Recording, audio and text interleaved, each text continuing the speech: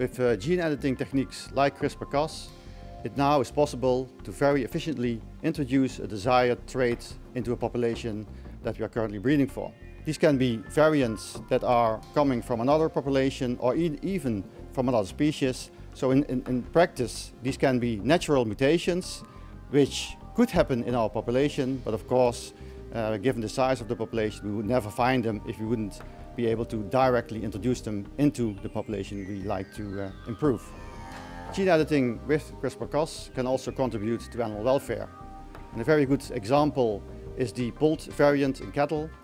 This is a variant of a gene that's found in beef cattle. And however, this particular variant is not found in the Holstein breed, and that's a breed that is being used worldwide for milk production. And the common practice at the moment is for young calves to get dehorned.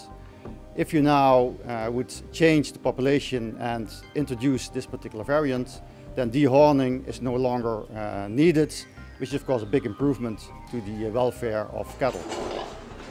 Another good example where gene editing can have a big impact is in preventing viral diseases. One example, for instance, is the PRRS virus. This is a viral infection of pigs that has a very big impact in the pig industry. And groups in the UK already changed a gene which resulted in the pigs no longer being able to get infected by this particular virus. Another good example is the African swine fever virus. And African swine fever is a disease that currently very rapidly is spreading in Asia and China. And also here, some groups are trying to change a gene that would confer, hopefully, a resistance to this particular virus. I expect that gene editing with CRISPR-Cas will play an important role in animal breeding in the future, in particular in traits that are caused by one or maybe just a few genes.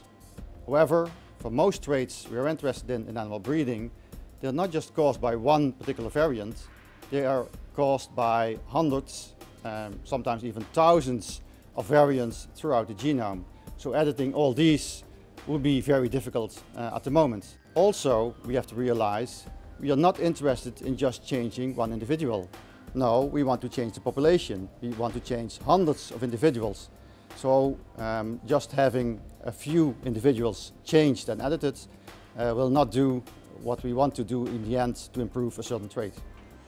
At Wageningen University and Research, we think that a dialogue with the general public and society is very important, in particular for subjects like gene editing in animals. And that's also why we have initiated and are involved in a project that specifically addresses these questions.